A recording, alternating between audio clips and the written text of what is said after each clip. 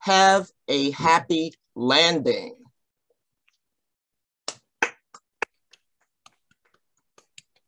A very familiar sound here at Toastmasters. In fact, you might say it is the hallmark of our organization. But by a show of hands, how many have experienced this on an airplane? Anyone? Rajiv, tell me about it. Unmute.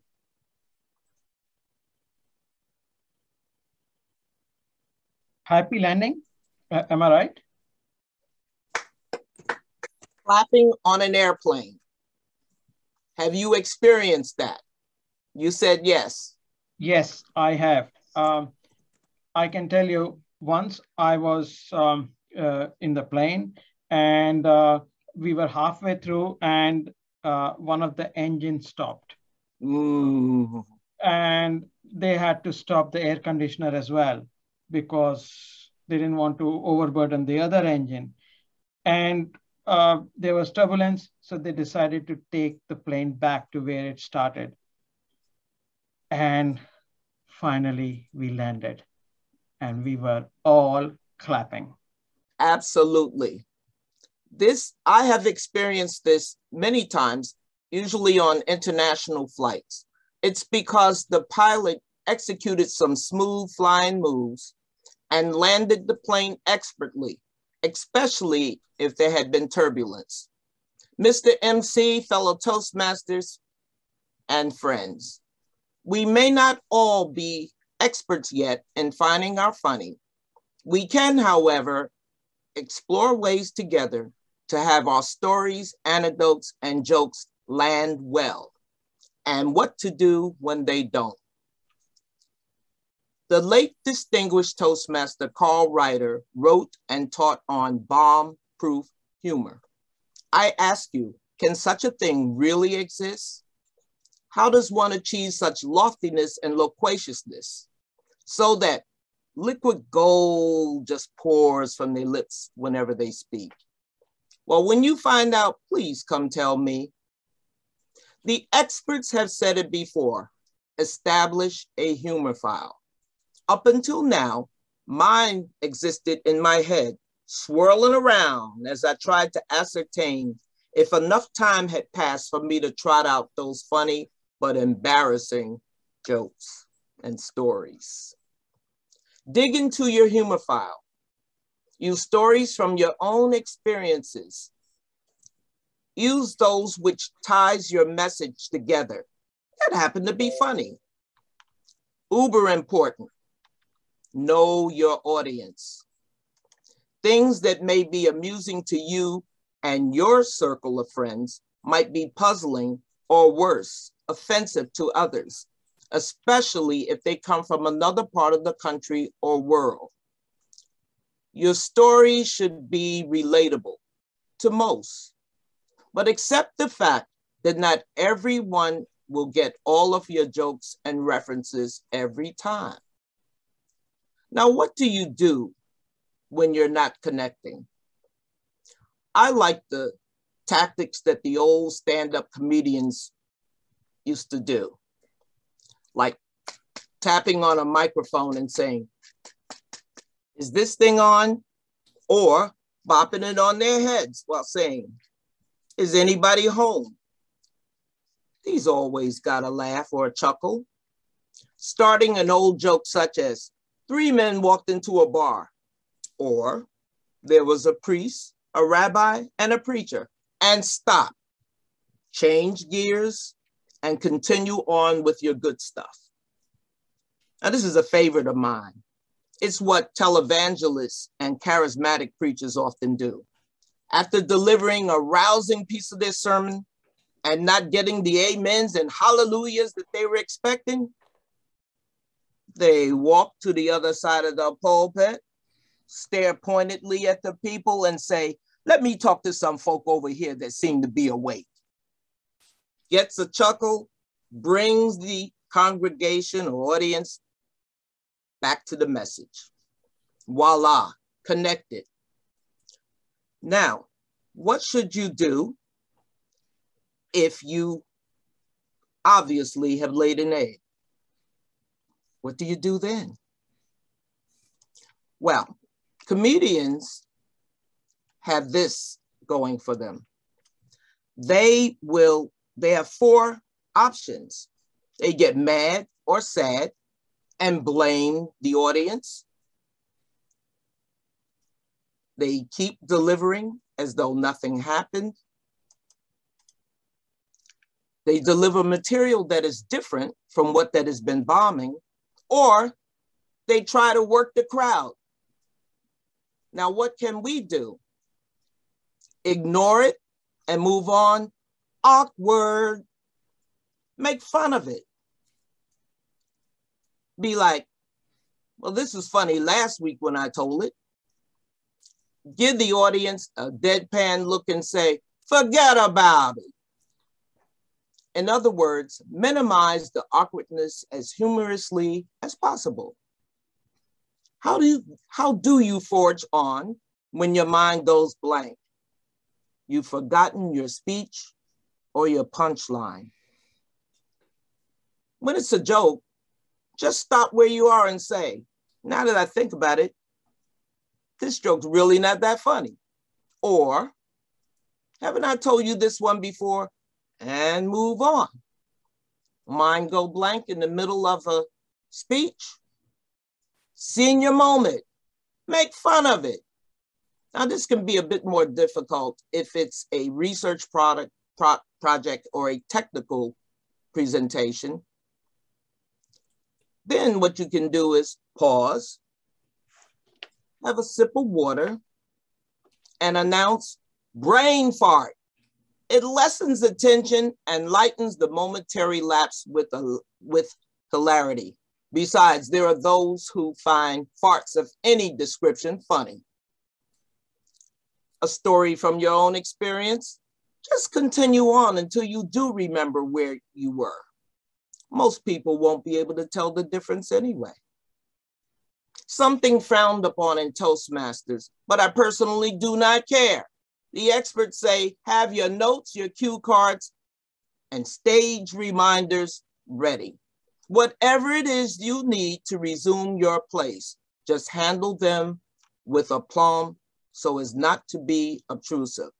Voila, recovery. Critical errors during your presentation. Deviating from your normal winning routine. Preparation and rehearsal. Comparing yourself to others. Here in Toastmasters, we're encouraged to steal shamelessly from other clubs, and that's fine, but beware of trying to mimic someone else's personality, or it will come across as disingenuous. Refrain from trying to make a joke or amusing anecdote fit into your story. I kept looking for ways to insert a story from the annals of my past regarding bombing. Although it was and still is funny, it really did not support this message. What did I do? I tabled it for another time. We all know, especially us ladies, what it feels like to shove your foot into an ill-fitting shoe, right? You'll be mad at yourself for wasting money and your toes will hate you. Instead, consider your subject and craft a believable hyperbole, is that an oxymoron, around it. Let your humor blend in and support your message. Talking points. This not only pertains to Toastmaster presentations, but in every area of your life. Procrastination is not your friend. Do prepare. Don't rely on your personality or your funny material to carry your message, or your objective may be lost. Maintain your uniqueness. In other words, do you. I'm going to tell you a story of a politician and the country girl. I'm going to actually refer to my notes so I don't leave anything out of this one. A club that I served in was replete with attorneys, business owners, and the like. In the fray was a country girl. She confessed that she felt inadequate in the company of such degreed and learned people. But here was the truth. She was just as brilliant as they were, and then some. But her grammar and her vocabulary skills needed a bit polishing. One club morning, a local political figure came in to me and said, "I am so glad you have Missy doing a speech today. I rearranged my schedule when I saw that she was speaking. She always brings something fresh and new." My reply, "Go tell her." Unless it is inherently dark like mine and another Toastmaster or two whom shall go nameless for now, allow your brand of humor to burst forth. Above all, relax. Don't take yourself too seriously. The barriers of self-consciousness will start to come down, and you will begin to have as much fun doing your presentation as others will listening to it. Relax, breathe, pause, bask in the applause. You've just experienced a happy landing. Mr. MC. Thank you very much for that wonderful speech, Stephany. And we have some time for about 2 or 3 questions for our headliner. Who would like to ask the first question? Terry, I am not going to tell you the embarrassing story now, but go ahead and ask your question. I'm not going to ask it now. What I was curious about is you mentioned dark humor, and I'm wondering, is dark humor ever appropriate to include in your speech? Depends on the audience. If you're talking to people who have similar personalities or similar brands of humor, the macabre and such, yeah, why not? Okay. Okay. Anybody? Go ahead. I'd like to hear someone else's thought on that. Yeah, someone we who have would say, a couple more, Stephany. Okay. Who's there?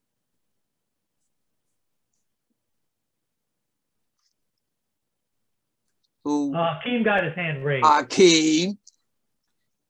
Well, my thoughts on the dark humor is, because I am one of those people, I'll go ahead and name myself. I love dark humor. It does something for my soul.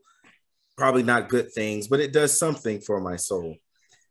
I do find that you can insert a dark humor joke in with people that aren't fans of dark humor, as long as it's not, like Stephany said, offensive. Knowing your audience is a big part of that. What if, Stephany, you don't necessarily know fully who your audience is going to be? You might know what group you're talking to, but you don't know much about them. Would you say to still stay clear of the dark humor? Be honest, I would. But then I walk with a whole bunch of safety nets and things such. That's how I do my tightrope. 2 feet off the ground with a bunch of safety nets. Anyone else? We have time for one more. One more? Anybody? Yes. That's it? Thank you kindly for indulging me. You're not going to tell us that story, are you? Next time. It's a whole nother. I know that's improper grammar, but it's a whole nother speech. Thank you, all right, Stephany. Can't wait. Everybody give Stephany a round of applause. Thank you.